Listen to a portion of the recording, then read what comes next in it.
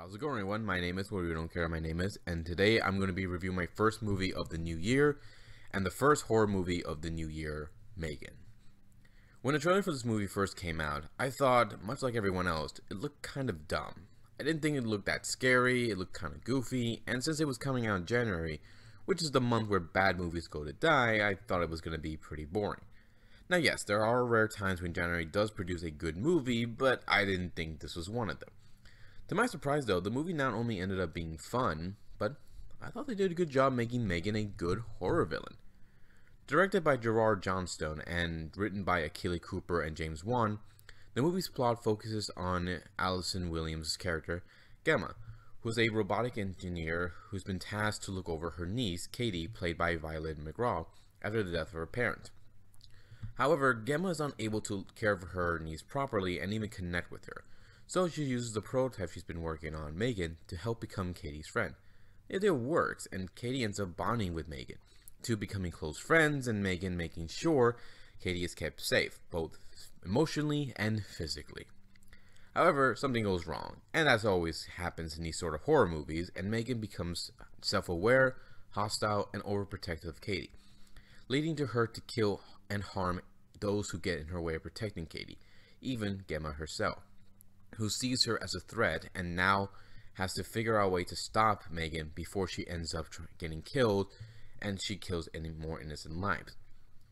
To be honest with you, the plot for this film is predictable and not really anything new, but it's still done in a way that keeps you interested in what's going on in the movie. The first act starts off pretty slowly, but once we get to the second act, that's when things start to get serious.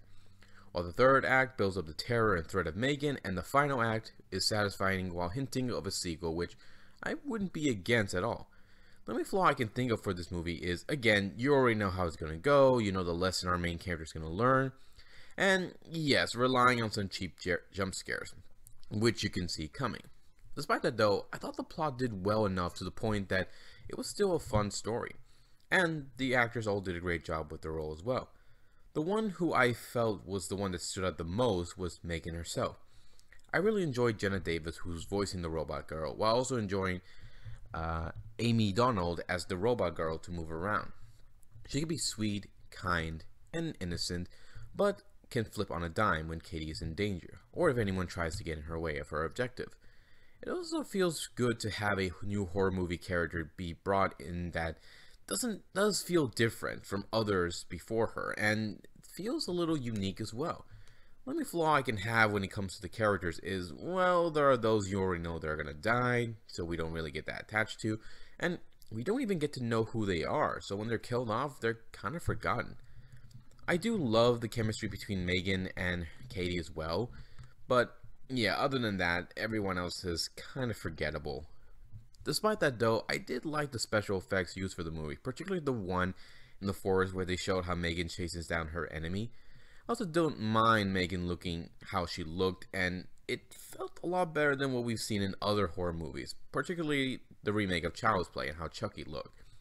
As for the kills, I thought they weren't bad, and I did like some of the scares they had here, not all of them since there was a lot of jump scares, but it was still not bad. It is a shame the movie was rated PG-13, so they couldn't make the deaths look that brutal and felt tamed. But I didn't mind it because I still enjoyed how the movie went, and did enjoy seeing M3GAN, and yes, even that dance, which is starting to win people over, so expect more of that in the future.